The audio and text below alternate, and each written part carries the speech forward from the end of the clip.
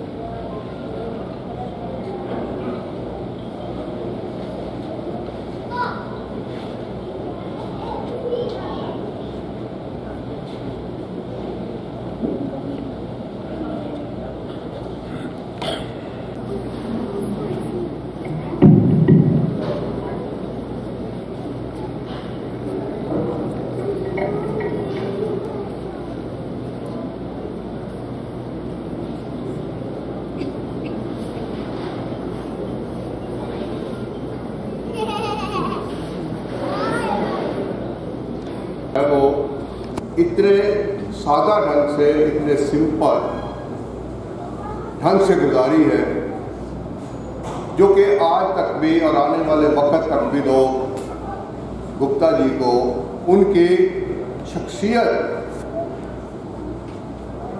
को याद करेंगे कि गुप्ता जी जैसा ऑफिसर हमें नहीं मिलने वाला। ये ऐसा विश्वास है जिन लोगों ने गुप्ता जी के साथ काम किया। ये बात है 1968 की, जब मैं और गुप्ता जी एक ही बैंक में इकट्ठे भर्ती हुए एज मैनेजर। और उस वक़्त के बाद आज तक गुप्ता जी के साथ जो मेरे संबंध हैं वो भाइयों से भी बढ़कर, हम दोनों हर दुख में एक दूसरे के साथ शरीक होते थे। एक गुप्ता जी के पर्सनल लाइफ में मैंने देखा है कि गुप्ता जी जिससे सिंसियर होते थे वो दिल से होते थे, दिखावा नहीं करते थे। और ऐसे ही कुछ आदतें, क्या सारी आदतें मेरी और उनकी आपस में बहुत मेल खाती थी, इसलिए मेरा और उनका संबंध जो है वो बहुत गहरा होता चला गया। और जब हम सिलेक्शन के बाद ट्रेनिंग पे गए, 36 हफ्ते की ट्रेनिंग थी हमारी, तो वहाँ पे हमें एक दूसरे को समझने का मौका मिला शुरू में। तो आज तक वो समझ जो है वो कायम रही। और मैंने देखा है कि एज ऑफिशियल कैपेसिटी में गुप्ता जी को जो भी जिम्मेवारी दी गई वो उन्होंने अपने प्रिंसिपल को साथ रखते हुए की है। यानी कि उनकी दयानतदारी, उनकी सिंसेरिटी, उनकी रिस्पॉन्सिबिलिटी और उनकी इंटेग्रिटी, आज तक कोई भी आदमी जो है गुप्ता जी के इन बातों को नहीं कह सका कि गुप्ता जी में ये चीज़ नहीं थी, वो चीज़ नहीं थी, और आज तक कोई उंगली नहीं उठा सका। ये बड़े फख्र की बात है कि आज के युग में ऐसे ऑफिसर जो हैं, मैं एज ए मैनेजर भी उन्होंने अपनी रिस्पॉन्सिबिलिटी और अपनी जिम्मेवारी जो है बड़े ढंग से निभाई, लेकिन अपने असूलों को नहीं छोड़ा।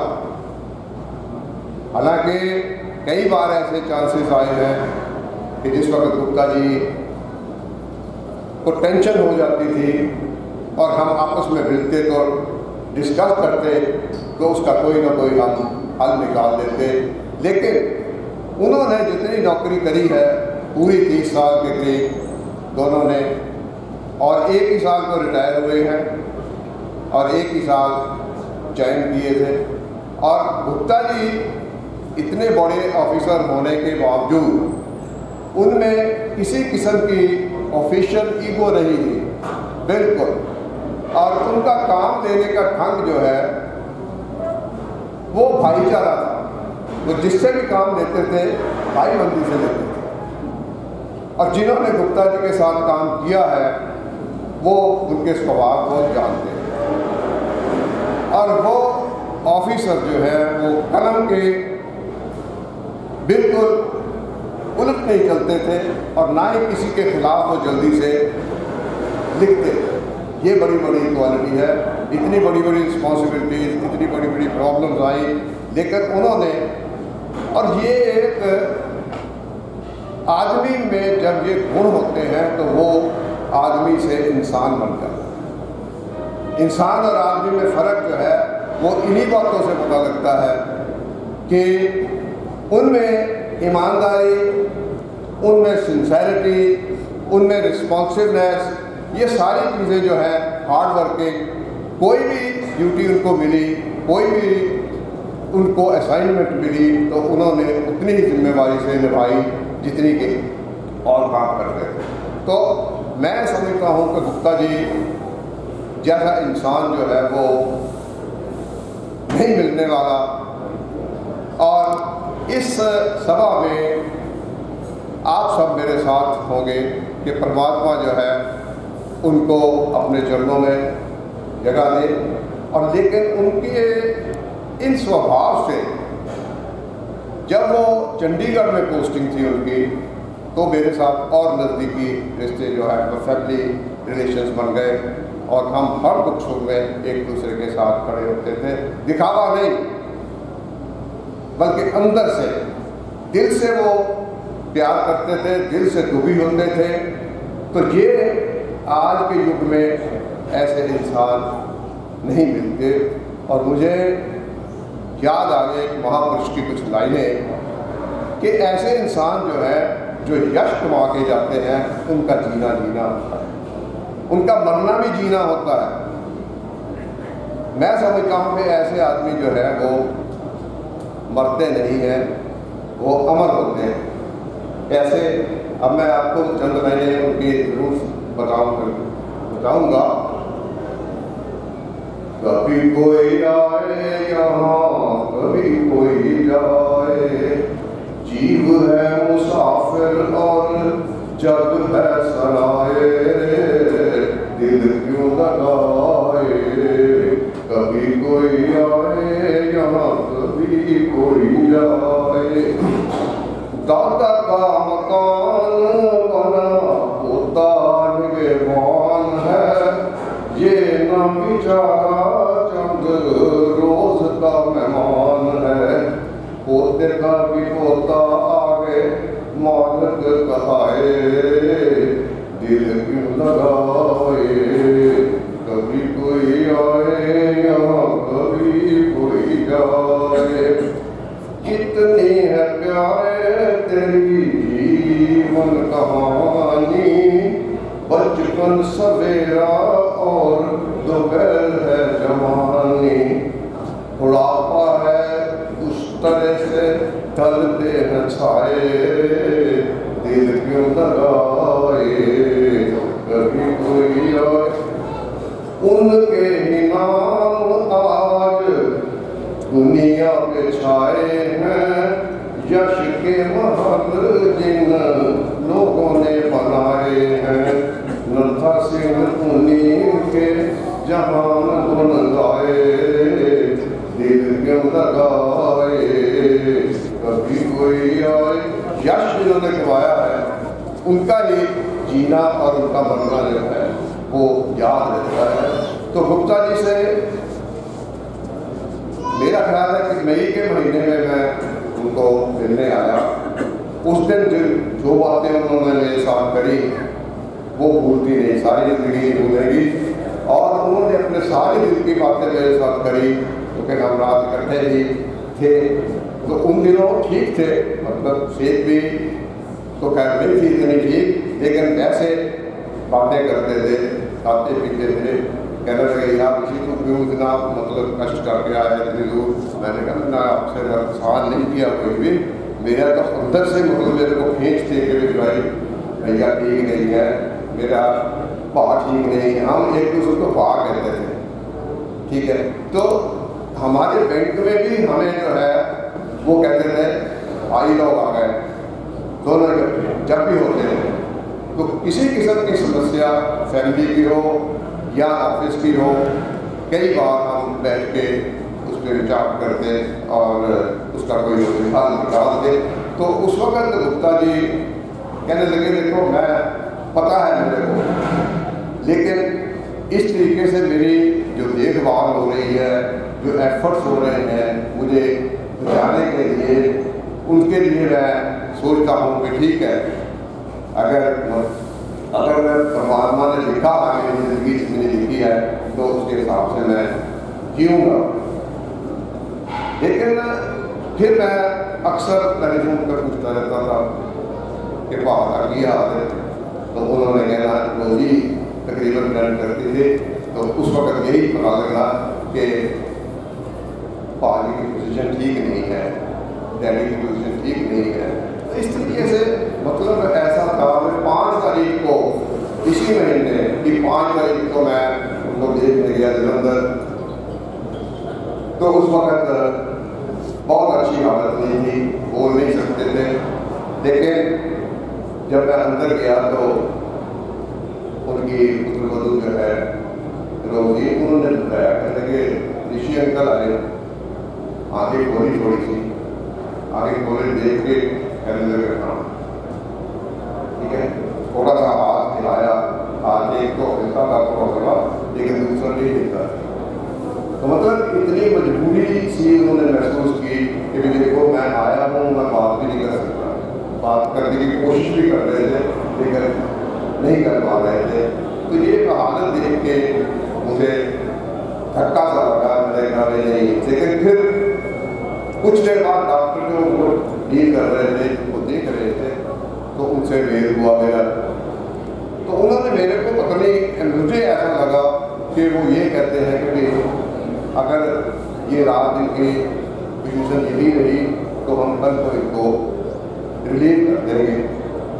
मैं तो ये समझा कि इसका मतलब ये है कि पोजीशन अच्छी है तभी भी रिलीव करेंगे घर के लिए। लेकिन उसके बाद फिर बताते हैं कि पोजीशन जो है वो बैक टू वर्क होने लग गई। और फिर डॉक्टर ने कह दिया कि इनको कर ले जाओ। फिर भी नहीं छोड़ी हिम्मत बच्चों ने, फिर भी इनको लेके यहाँ हॉस्पिटल में एडमिट करवा दिया गुरदासपुर में। लेकिन जितना लिखा होगा उतना ही, क्योंकि जो इंसान आता है धरती पे उसको जाना तो है, ठीक है। लेकिन जो आदमी अपनी जिम्मेवारियाँ निभा के जाता है, उसके जाने का ये होता है कि मैं सब कुछ करके लिया और वो अपने आप में सेटिस्फाइड रहे हैं कि मैं ठीक ठाक हूँ, ऐसा कुछ नहीं है कि मैं कोई अधूरी चीज़ छोड़ के जा रहा हूँ, बच्चों की रिस्पॉन्सिबिलिटी पूरी करनी, सैलरी हो गया, सब ठीक है। तो कहने का मतलब ये है कि ऐसे आदमी जो है वो अमर होते हैं, इनकी लाइफ जो है सारी अपनी जॉब में, सारी सर्विस में इन्होंने, मुझे नहीं लगता कि किसी का बुरा किया, क्योंकि इनकी नेचर में नहीं था।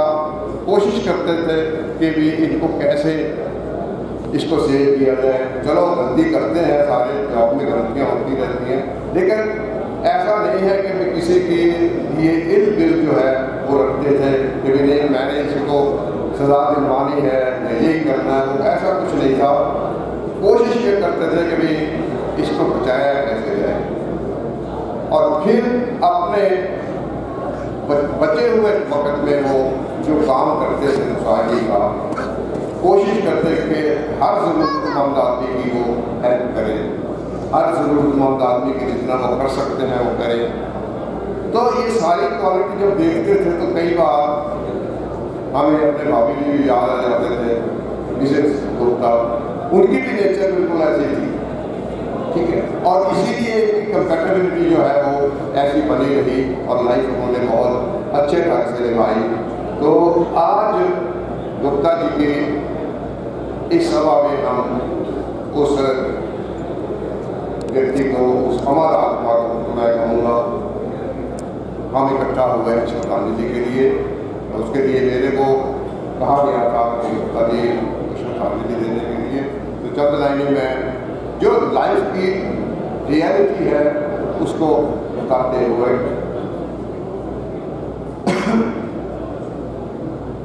मैं जरूर ये कहूँगा कि गुप्ता जी जैसा इंसान जो है वो नहीं मिलने वाला। और असलियत ये है कि कभी भी किसी वक्त जरूरत पड़ सकती है आदमी को, तो ये मैं चंद लाइनें ज़रूर आपको सुनाऊंगा श्रद्धांजलि के रूप में।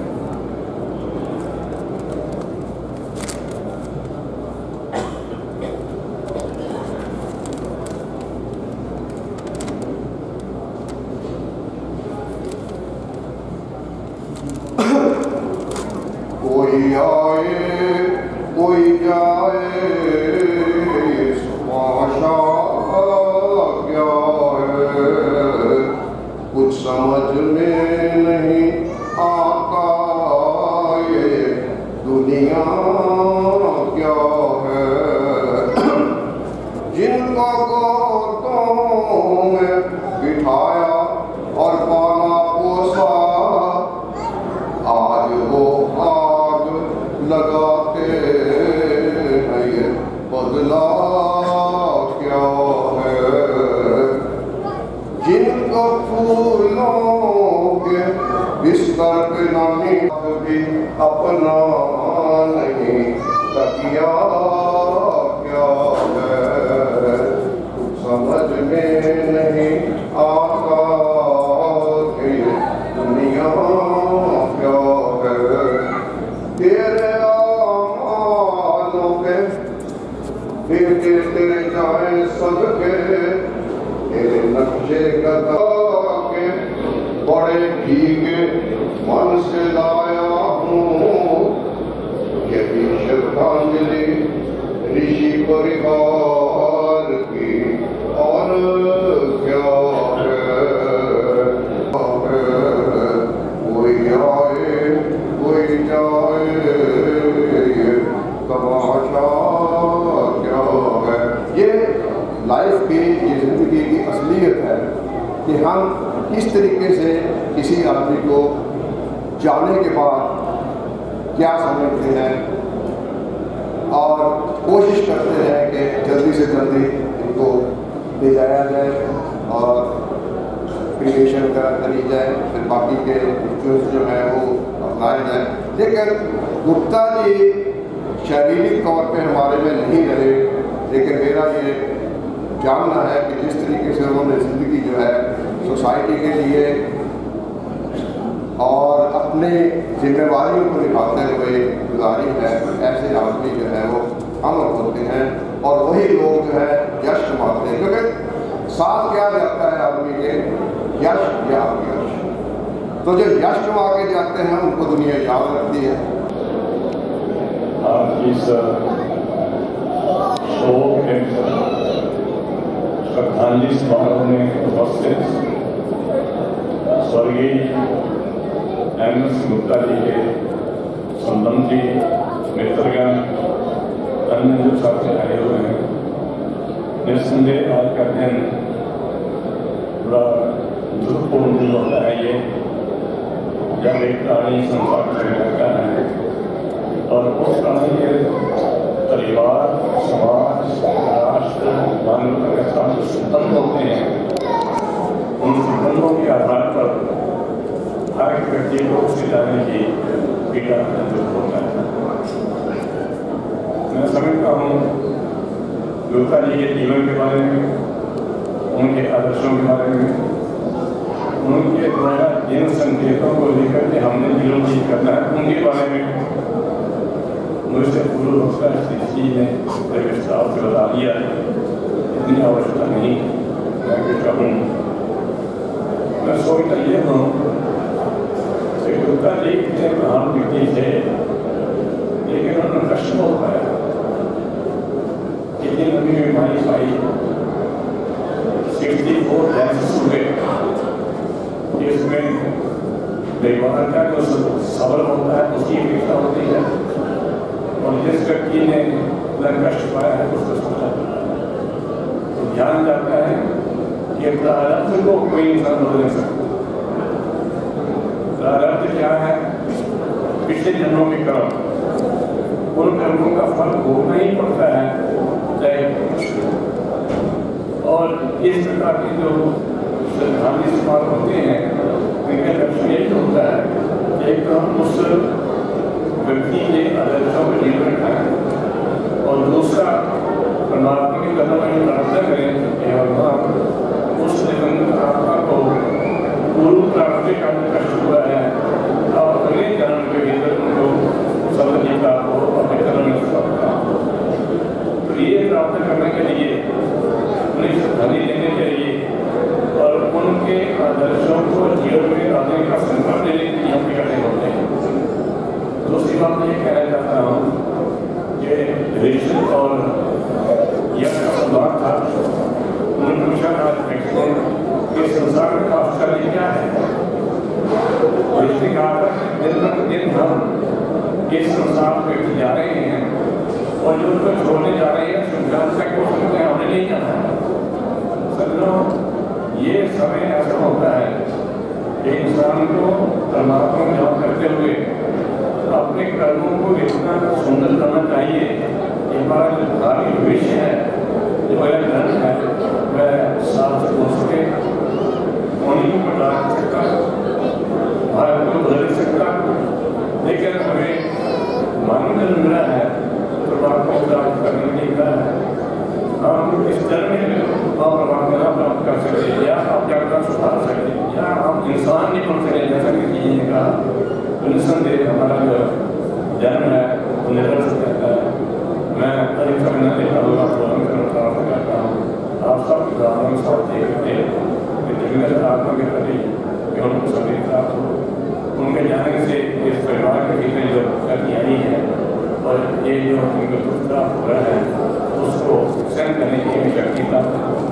और आप सब भी संकल्प लें कि उनके आदर्श हैं उनके बता सकें। बहुत धन्यवाद। और शांति शांति।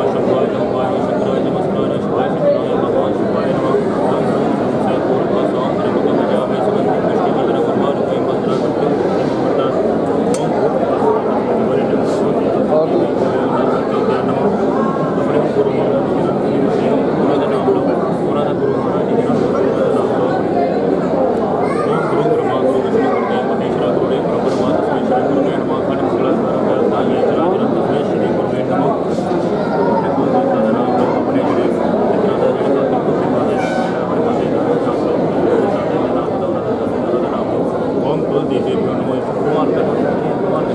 रुमाल दे नहीं रखो से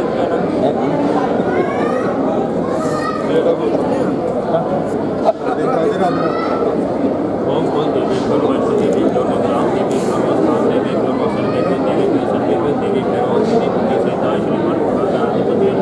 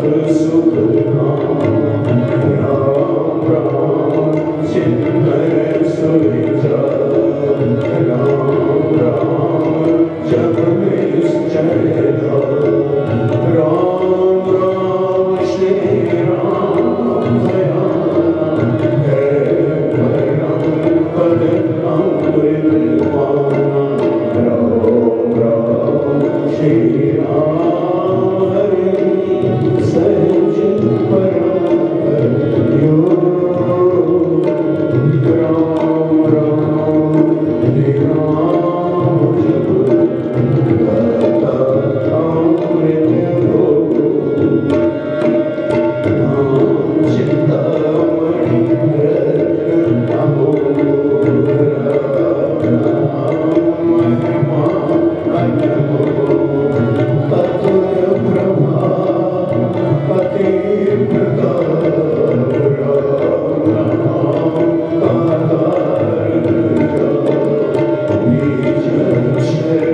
महाशक्ति हो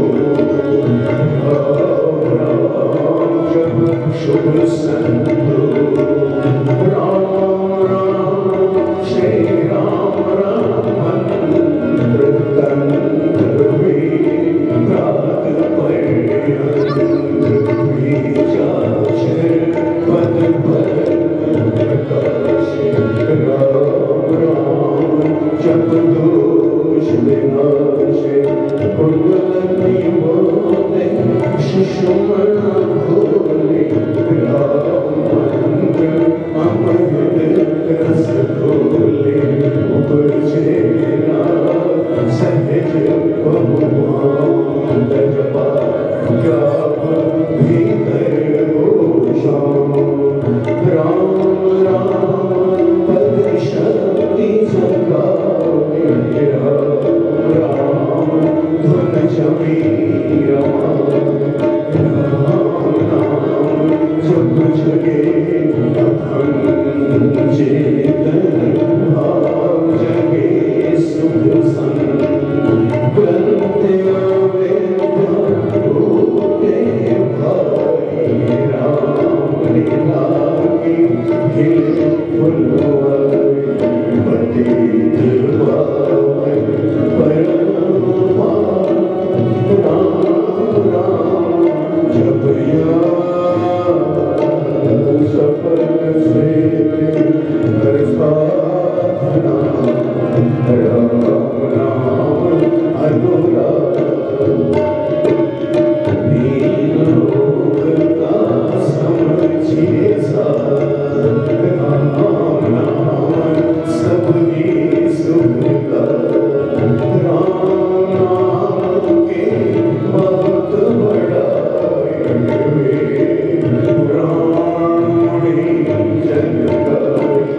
यदि सती साधु संत सयाने नाम नाम निश दिन बखाने तापस योगी सिद्ध ऋषि जपते राम राम सब सुख कर भावना भक्ति भरे भजनी भजते राम नाम रमणी भजते